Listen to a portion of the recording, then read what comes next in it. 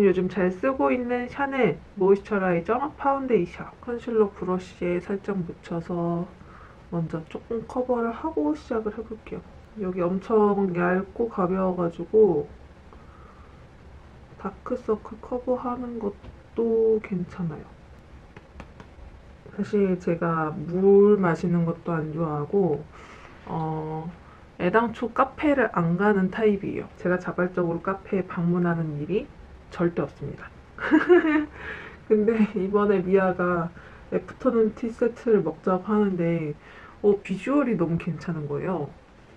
그것도 그렇고 원래 같았으면은 제 성격상 근데 나 그런 거 안 좋아해서 라고 하면서 거절을 했을 텐데 제가 요즘에 많이 성격이 바뀌고 있어서 그래, 그런 새로운 것도 해보자 해서 같이 간다고 했어요.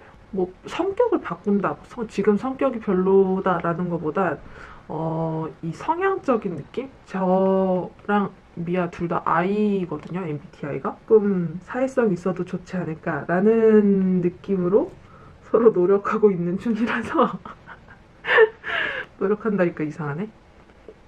아무튼 요즘에 둘이 잘 만나고 있어요. 남들이랑 같이 뭘 하는 것들을 조금 늘려가야겠다. 뭐 정확하게 구체적으로 이걸 할 거다 이렇게 정해놓은 건 아닌데 그냥 남들이랑 다른 사람들이랑 하는 행위들을 조금 늘려가야 될 것 같다라는 생각을 하고 있어요. 정샘물 아티스트 파우더리 펜슬. 아무튼 그중 하나가 사람들을 그래도 좀 자주 만나기. 물론 요 시국이라서 사람들을 자주 만나기라는 계획을 세운 것 자체가 되게 뭐예요? 이런 느낌이 들 수도 있지만 여러분들이 생각하는 사람 자주 만나기와 제가 생각하는 사람 자주 만나기의 기준점이 다를 거예요. 왜냐면 고등학교 친구들, 막 10년 된 10년지 친구들 이런 친구들을 1년에 한 번이면 좀 자주 만나는 거고 2년에 한 번? 최근에 중학교 친구는 2년인가 3년 만에 만났어요. 근데 저는 어쨌든 한 1년에 한 번이면 되게 자주 본다라고 생각을 하는 사람이어가지고 뭔지 아시겠죠? 그래서 제가 사람을 자주 만나야겠다라는 기준은 여러분이 생각하는 기준점과 상당히 다를 수가 있어요. 그래서 제가 원래는 친구들이랑의 약속을 뭐 사실 그룹이 있잖아요. 뭐 중학교 친구, 고등학교 친구, 대학교 친구, 뭐 사회 친구 뭐 이런 식으로. 근데 그게 거의 분기별로 한 번?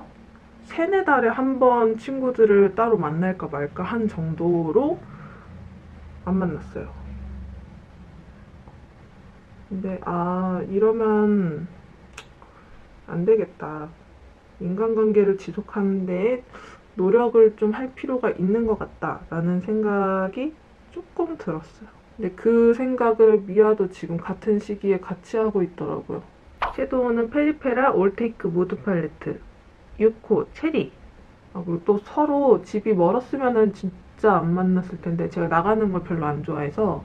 근데 집이 또 생각보다 서로 가까워요. 같은 동네 수준 느낌? 그래서 또 더 자주 만나는 것도 있고 저희 유튜브 협회를 하면서 일적으로도 또 만나게 되는 그런 느낌도 있어요. 근데 거기다가 취향이 너무 비슷해. 특히 옷 입는 거나 좋아하는 것 취향이 진짜 비슷한데 물론 지금의 저랑 미아가 결이 조금 다르긴 해요. 근데 제가 한 10년 전에 좋아했던 그 느낌을 미아가 그대로 가지고 있는? 근데 그 느낌을 저는 아직도 좋아하긴 하는데 이게 이미지라는 게 제 느낌, 얼굴 생긴 거나 분위기라던가 나이라던가 그 지금의 이미지와 맞는 느낌은 그 결은 귀여운 뽀짝 이런 느낌은 아니기 때문에 거기서 조금 바뀐 느낌으로 아무튼 근데 결은 좀 비슷한 느낌. 요 팔레트가 진짜 예쁘긴 한데 요게 완전 핑크기? 레드기보단 핑크기가 더 강한 컬러 팔레트라서 저처럼 노란 쿨톤한테는 크게 잘 어울리진 않는 그런 팔레트거든요. 쿨톤 분들 쓰시기에는 진짜 좋지만 저처럼 노란 쿨톤 완전 베스트는 아닌 컬러 팔레트예요. 그래도 예쁘니까 씁니다. 미아 라이브 한다. 베이스핑크 컬러로 살짝 블렌딩 해줄게요. 이번에 동대문에 옷을 조금 보러 갔었거든요. 저 이번에 드마 마켓 하면서 바지 제작하고 막 하고 있잖아요. 그래서 그런 것들 디자인을 좀 볼 겸 동대문에 갔어요. 그 중에서 이제 서로 둘 다 이번에 조거 팬츠를 너무너무 사고 싶은 거예요. 근데 이제 상하이 맞춰진 세트로 사고 싶다라고 서로 생각을 하고 있었는데, 근데 또 서로 상의를 볼 때 나는 후드가 없는 맨투맨이었으면 좋겠어 했는데 또 똑같은 생각을 하고 있고, 제 동생, 친동생이랑은 성향도 완전 다르고, 제 친동생은 이더라고요, 성향이. 그리고 나머지도 달라요. 저는 완전 무계획인데 동생은 완전 계획형이고, 저는 완전 이성적인데 동생은 완전 감성적이에요. 이 라이너 진짜 좋아요. 피치씨 워터프루프 픽시 라이너. 근데 오히려 미아랑은 취향도 완전 겹치고 성향이나 성격도 좀 많이 겹쳐서 오히려 친동생 같은 느낌.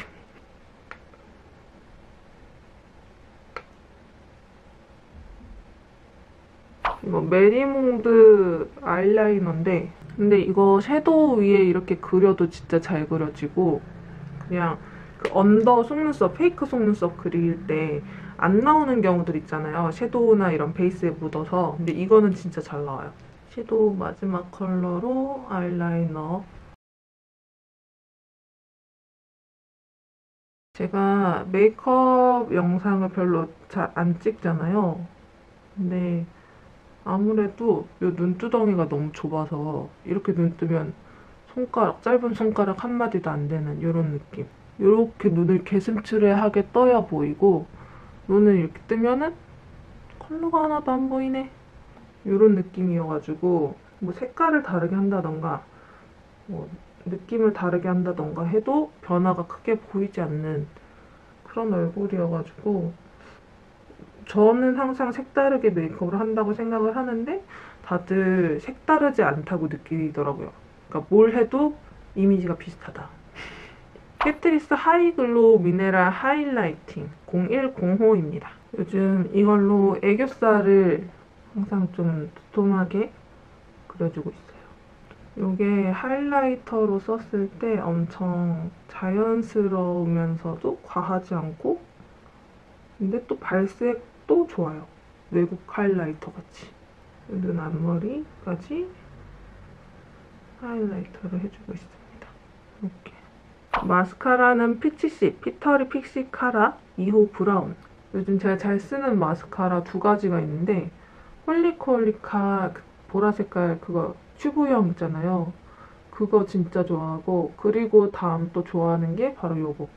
엄청 내추럴하면서도 살짝 볼륨감이 생긴 인조 속눈썹. 요거 톡톡 이거 붙여줄게. 보통 이거는 인형 느낌 낼 때 많이 쓰는데 완전 가닥가닥 뾰족뾰족 올라온 느낌으로. 근데 저는 그냥 빈약한 속눈썹에 숱을 살짝 채워주는 느낌 정도로만 쓰고 있어요. 그래서 길이감이 그렇게 길지 않은 타입으로만 선택을 해서 이렇게 붙이고 있습니다. 이렇게 좀 풍성해졌죠. 쉐이딩은 페리페라 잉크 브이 쉐딩 3호 헤이즐 그레이. 콧대 라인을 조금 잡아주고, 코 밑에 라인도. 요즘 여기가 되게 많이 파인 느낌이 들어서 이렇게 봤을 때, 그래서 오히려 여기 요 라인을 이런 식으로, 여기가 이미 파여있는 느낌 있잖아요. 그쵸? 보이죠? 그래서 아예 여기까지 쳐주면서 요 라인이 그렇게 눈에 띄지 않는 느낌이 나게. 아무튼 여기까지 쉐이딩이 요즘에 가지 않습니다. 블러셔는 홀리카 피스 매칭 블러셔 클린 핑크랑 섀도우 팔레트로 사용했던 거 요거 두 개까지 섞어가지고, 요즘 블러셔도 앞볼에 하고 있어요. 뭐 원래도 앞볼에 블러셔 하는 걸 더 좋아하긴 했는데 요즘에 특히나. 이거는 아리따운 매트 포뮬러 갈색이거든요. 이걸로 눈 밑 애교살 라인을 완전 가볍게 한번 쏙, 여기도 쏙 잡아서 끝. 립은 요거 두 가지 쓸게요. 요거 로레알 124번이랑 피치씨 리버글로우 틴트 1호. 무난하게 쓰기 좋은 혈색 립. 근데 자연스러운 혈색 립 말고 엄청 좀 생기 있는 혈색 립. 그래서 되게 혈색 있는, 그냥 딱 생기 있는 데일리 립이고요. 오늘 옷이 조금 빨간 느낌이기 때문에 요거 빨간색도 입술 안쪽에.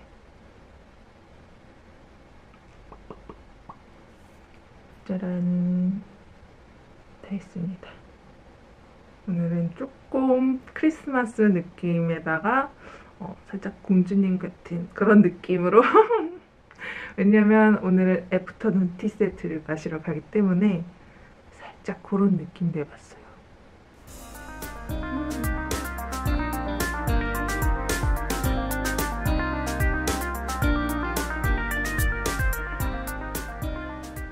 저 오늘 흰색 코트 입으려고 준비해놨거든요. 과연 미아는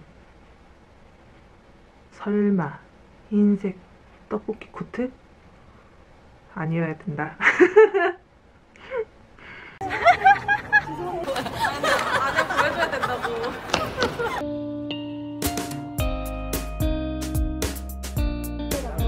다리 쪽에는 미니스컬러가 분홍 썬타마카로 준비되었습니다.